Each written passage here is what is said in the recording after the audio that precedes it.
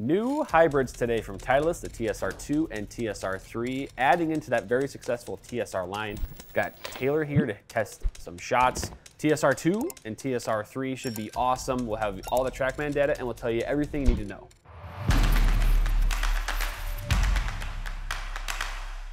Hey golfers, I'm Drew Mahowald of Second Swing Golf. I'm joined by Taylor Ledwein, an online master club fitter here at Second Swing. And today, new hybrids from Titleist, TSR2 in my hand, TSR3 in your hands. I think we're really excited about it because the rest of the TSR2 and TSR3 stuff have been so great. Yep. And so to see them add on to it, honestly, looking at it, it totally looks like a TSR club. I mean, they really cleaned up that sole with the other two, the drivers and fairways. It's kind of the same story here just by looking at it, but should be really good stuff. I know the TSI2 and TSI3 hybrids were really good performers in the fitting bays here, so yeah, should be awesome today. I'm looking forward to the testing. Yeah, I am too. I mean, just looking, I mean, we don't really look at this part of the club that much, you know, but I just love how sleek they look.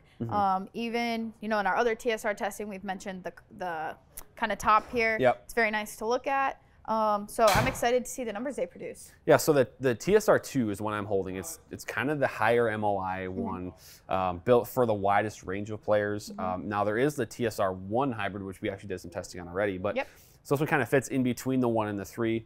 A little bit more of a kind of a traditional hybrid shape. You know, there's a little bit more kind of weight back, a little bit lower center of gravity in here.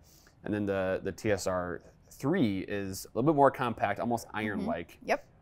And you do have still that kind of weight track adjustability on the sole in addition to the hosel. So all kinds of adjustability. If you're the tinkerer, I think the TSR3 hybrid is going to probably be the one that suits you as maybe potentially a better player as well. Yeah. So I think between obviously the TSR1 with the TSR1 products and then the 2 and 3, they really cover basically every golfer.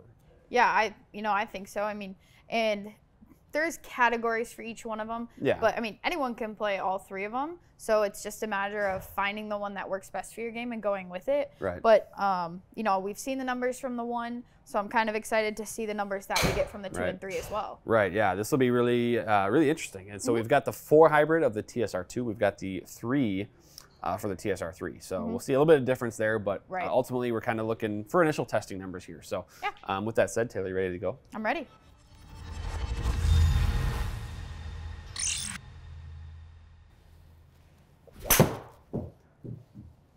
Oh, look, that looked pretty good. Yeah, left that open a little bit. Kind of hit it off the toe, I felt like. Okay.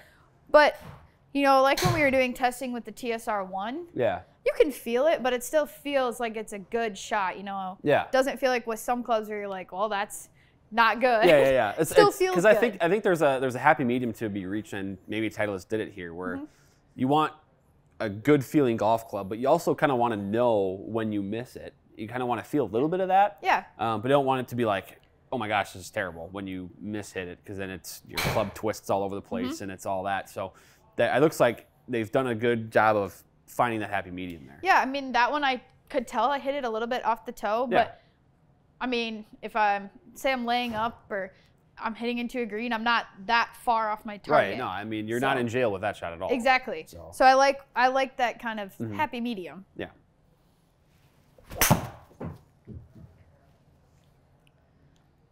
Yeah, really good. Yeah. Credit to you, by the way, because we just tested TSR1, which shaft is going to be a completely different profile than the Project X, what is this, the Hazardous Black? Yep. Smoke. I think it's the 6.0, right? Yeah, the stiff. So completely different shaft profile, but you're still hitting it really well. So yeah, on that first one, when I went to kind of take it back, I was like, I got to remember I'm swinging a lot heavier club now. Yeah.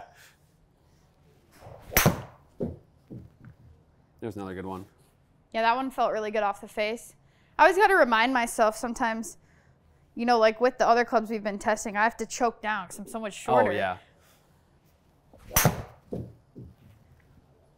Almost maybe a little low, but still pretty ideal. Yeah, you're seeing for the most part that spin is right around 4,000 RPM, which I think is plenty for a 4 hybrid. Yeah. That's kind of what you're looking for.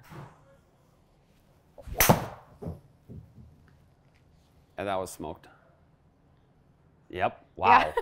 It's pretty good. Yeah, I mean, it feels really good. It's a little bit smaller than the TSI1. Right, which, yeah, that's kind of the guess, the trend they're trying to set there. Right. But it's not, I don't want to say intimidating, but sometimes when you look down, you know, hybrids can be because some people just aren't used to them. Yeah. But well, and that's why I think that's part of the reason why like 7-woods are becoming more popular. And so you know, hybrids need to inspire confidence, especially when a lot of them are being used in different lies and maybe from the rough, whatever it might be. So the fact that it appears to be inspiring confidence for you is probably, you know, a pretty good thing for the viewers to see. Right, and I just like looking down at it, like you talked about the sleekness, but also just the size, you know? Yeah. Not quite as big as a wood, but not an intimidating size, which I think is important. So after 5 shots, 191 on the carry, roughly, 211 total. Outside of really this one, which was kind of almost a knuckleballish type of shot, the rest are spinning in that kind of high 3,000s into the 4,000s, which I think is a pretty good number to be at for this type of club. And you have plenty of launch and plenty of height. You're going to be able to stop this ball on the green. And I think that's a concern for a lot of people getting into hybrids. If we do the dispersion, I mean, you're right. You're kind of splitting it down the middle there. You kind of are. You nuked this last one, 226 yards, but that's the one without any spin. If I take that out, actually, you know what we should do is go to carry here. I'll go to carry. Okay.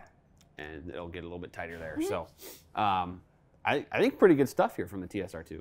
Yeah, I mean, from the distance that I'm going to be hitting this in on the greens, I'll take this, you know. So if I'm hitting it, let's just say 200 into the green.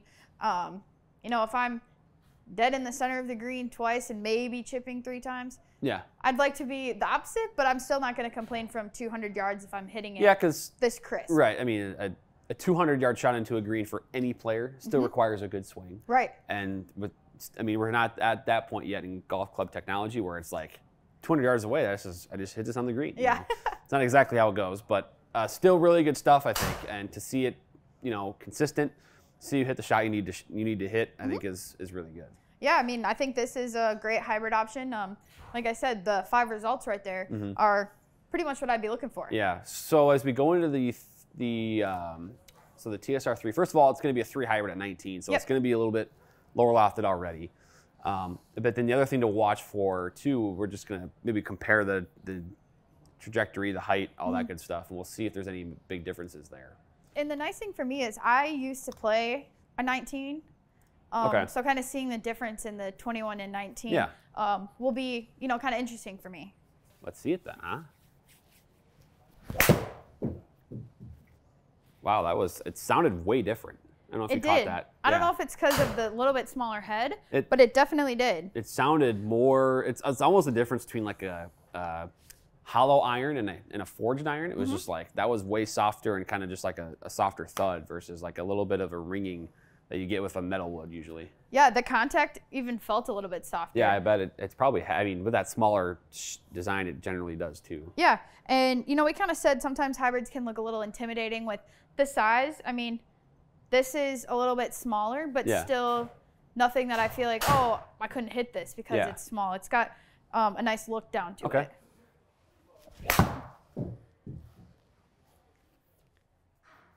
I think when we look at that one, it's going to be a little bit more knuckleball than the first one. Pretty happy with that. They more or less went the same distance. So, I mean, you got that in total anyway. So, I think when at this part too, you're hitting a 3 hybrid. This is, I don't know where you're at with your game. I know for me, when I get to the top of my bag, it's probably because I'm hitting off the tee most of the time. So I imagine a lot of times you're hitting a 3 hybrid, or maybe it's a 7-wood for you. It's a lot of times off the tee. Yeah, most of the time, you know, hopefully on par 4s, I'm not kind of hitting this in. So really the only time is if I'm maybe laying up on a par 5 or, like you said, off the tee. So. Oh, yeah. That one was wrecked. Yeah, that one felt really good off the face. Yep. Take that one. Yeah. Take that one and run. I definitely like the feel off the face of this one better. That nice, like, little softer feel. I kind of thought you might, just as I think that seems to be the trend, is the better, you know, a better player like yourself seems to like a softer, you know, more muted type of sound and feel. Yeah. Ooh, 130. Yep. See, and these shots are getting plenty of spin too. That's the cool thing, I guess, on my angle. Like the 3 hybrid, you want at least 3,000 spin, and that way it'll allow you, if you need to stop it. It's not gonna, land on the front of the green and then roll all the way off on the back. And I think that's a concern if you hit a hybrid and you get it drawing like that. That can be a problem. And I think that's what kind of holds people back from playing hybrids rather than an iron. Yeah. So if you can find a hybrid that works for your game, you're going to be able to stop it. It's just a matter of finding the right one for you. Mm-hmm.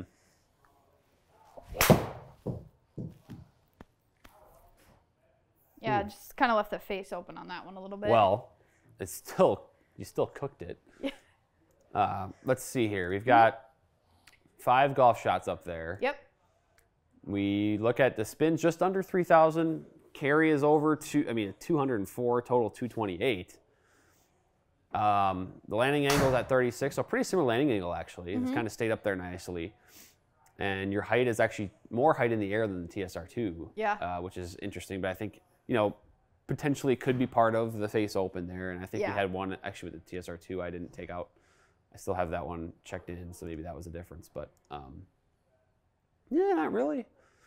Interesting. Okay. Yeah. So we're seeing some good launch out of the TSR3. It's not like this low, flat trajectory club that I think a lot of people might get that perception just because it is the 3, which is kind of the low spin nomenclature for Titleist.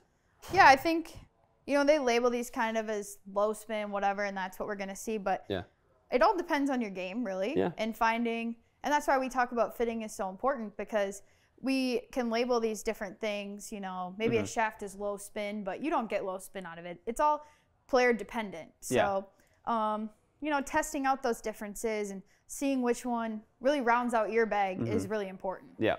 Didn't want to bring up dispersion here because we got 2 of them that are right next to each other out there.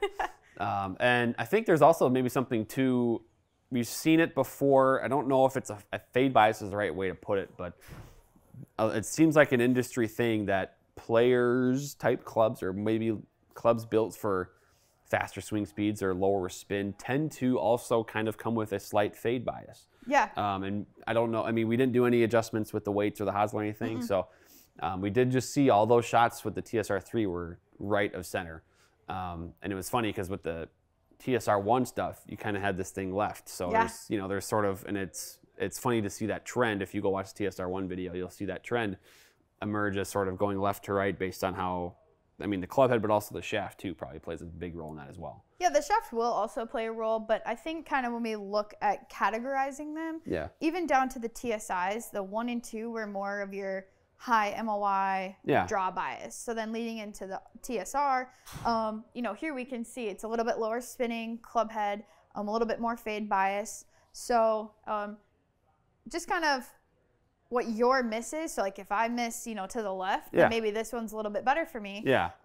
So just finding kind of that happy medium. So it's not extreme to extreme, finding the one that's, like I said, the happy medium for you. And then of course there is the Surefit hosel, and with this club in particular, there's the weight track on the bottom. So there's things you can do to correct things a little bit. But I think, we saw a lot of consistency with the TSR3, even with the shot or the strike locations maybe not being perfect. I know there was one that was kind of a open face there, things like that. But it seems like it's all going the same distance, which is I think ultimately a really good thing. So yeah, the sound for me is what was the biggest between the two.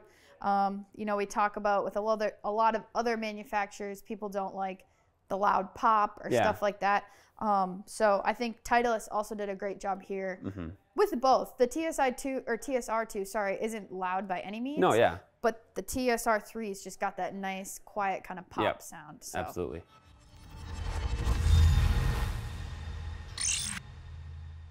All right, Taylor, testing complete. TSR2 and TSR3 hybrids here. I think really good performance. We didn't expect anything else, really. Really clean look. We also did notice some differences in the 2 models. I think the first thing that jumped out of this was just the feel and the sound of the 3 being a little bit softer. Yeah, besides the little bit smaller head on the 3, and kind of the weight on the bottom, but looking at it, they both look great. Both look sleek. you know, feeling comfortable looking down at that, especially for people who don't like anything going on the club head. You know, maybe they get distracted, they just don't like it. Very clean, not much to distract you. So, but yeah, the sound on the 3 was just a lot. I don't want to say a lot quieter, but quieter, and maybe a little bit nicer sound if you're someone who that sound is a big thing for you. Right. I think, and they don't even have like an eliminate on there. I mean, it's just totally clean. And I think people can, I think it's easy to line it up using the score lines you see on the face and stuff. So that doesn't really cause any problems. If anything, it's just so clean. So I've got the 2. You know, I think we've kind of lightly categorized the players that this is for. But kind of maybe go over to just, I mean, again, it's probably the widest range of players, but I mean, ultimately it means you got to come in and get fit to really see which one's best for you. But there's a general sense, I mean, most players that, you know, maybe the average weekend warrior out there, for example, probably fits into this one over the other ones. Yeah, I would say majority of people will fall into this category. It's more forgiving. It's, you know, considered a draw bias driver. Or sorry, hybrid. So I think it's going to fit the widest variety. It's forgiving off the face. You know, maybe not as much workability as the 3 because it's supposed to be a little bit more forgiving. But like you said, probably categorized, and you can go outside your category, but going to be for the most amount of players. Probably the mid handicapper out there. Most mid handicappers, because then I've got the 3 here, and we definitely noticed. Well, there's extra adjustability on the sole, so the Tinkerer will prefer this one, but just a little bit lower ball flight, barely, and then just probably demands a little bit of a better strike. But then you'll be able to work it a little bit more. Yeah, it's definitely for the player who is looking to be able to work the ball more. So with that being said, it is going to be less forgiving than the 2. It's also could be considered more of a fade bias, and I think the testing definitely showed that. All of the shots were on the right side, so maybe if you're someone who pulls it a little bit more, is looking to kind of bring it back towards the center, this one is also a great option. Right, exactly. So TSR2, TSR3, I think that wraps up the video today. Really good stuff. They're going to blend in with if you already have TSR woods in the bag, they're going to blend in really well. But if you don't have TSR woods in the bag, they can still blend together irons to fairway woods in your bag really well. So schedule that fitting today. Make sure your long game is dialed in, right gapping, all those things. These hybrids will be a big win for your bag. So Taylor, thanks for joining and doing all the testing. Really good stuff today. Yeah, it was great. Love the results.